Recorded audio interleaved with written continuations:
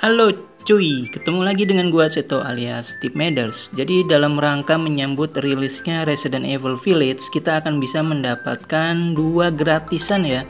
Yang pertama itu adalah tema gratisan dan avatar gratisan. Dan catat, tema dan avatar ini eksklusif ya, nggak bisa didapetin siapa aja kalau nggak ikutin cara ini. Jadi gimana cara dapetinnya? Kalian cukup buka aja link yang ada di sini ya. Nanti kalian cek aja di deskripsi, nanti gua taruh di sana ya. Dan kalian harus login menggunakan akun PSN Rek 1 US kalian ya, karena untuk saat ini baru ada di Rek 1 US.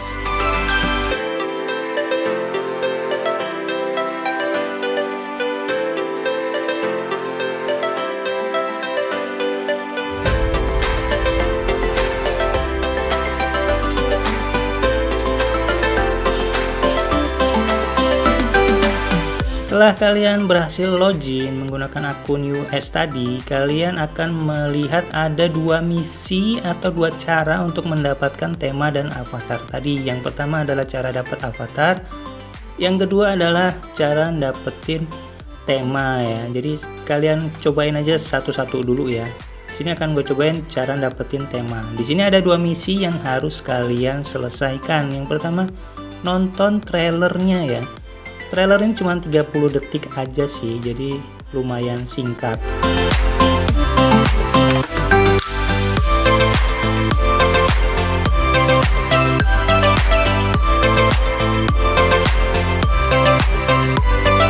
Setelah selesai nonton trailernya, misi pertama ini akan selesai. Nah, teks komplit ya, kalian sudah menyelesaikan misi pertama untuk mendapatkan tema, lalu kalian bisa melanjutkan ke misi yang kedua ya. Misi kedua apa?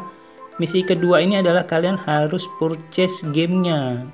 Catat, ini nggak harus kalian beli ya, kalian cukup masukin aja game ini ke keranjang kalian tanpa harus kalian beli gitu.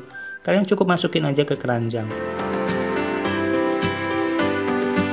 terus abaikan aja, jangan kalian beli gamenya kalau kalian nggak tertarik untuk beli gamenya ya. Dan kalian sudah berhasil menyelesaikan dua misi tadi ya. Lalu kalian view aja rewardnya atau kode untuk dapetin tema tadi. Kalian catat atau kalian copy paste aja ya, di copy, terus kalian bisa langsung aja redeem di sini atau memakai PS kalian ya.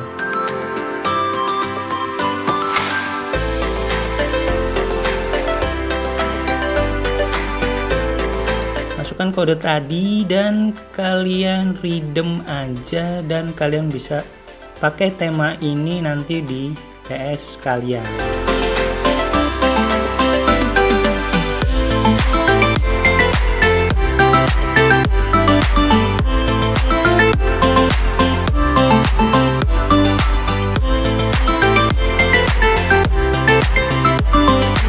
Lalu yang kedua, untuk mendapatkan avatar ya, kalian di sini harus menjawab pertanyaan. Yang pertama, kapan pertama kali Resident Evil rilis?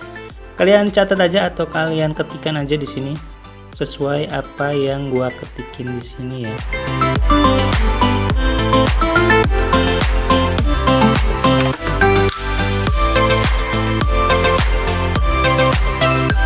Ya, misi pertama berhasil diselesaikan untuk mendapatkan avatar. Kalian bisa lanjut ke misi kedua untuk dapetin avatar. Nah, di sini cuma nonton trailer lagi, kalian cukup nonton aja. Yang durasinya juga cuma 30 detik aja ya.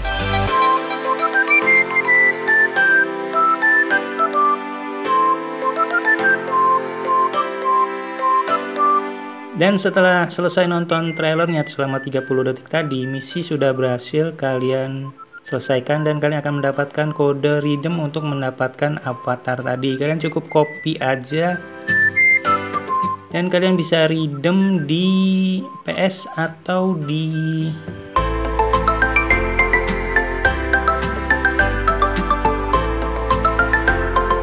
sini ya. Kalian masukkan kodenya dan redeem.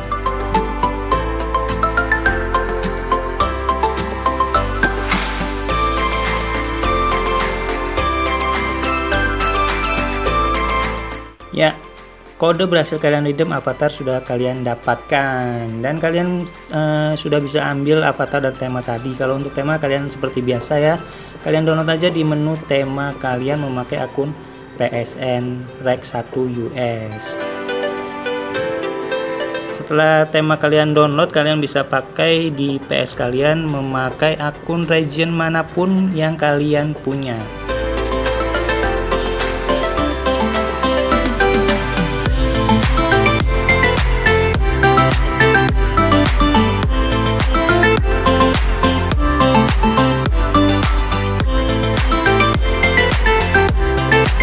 Oke cuy, jadi itu tadi cara mendapatkan avatar dan tema eksklusif Resident Evil Village dengan cara menyelesaikan misi ya.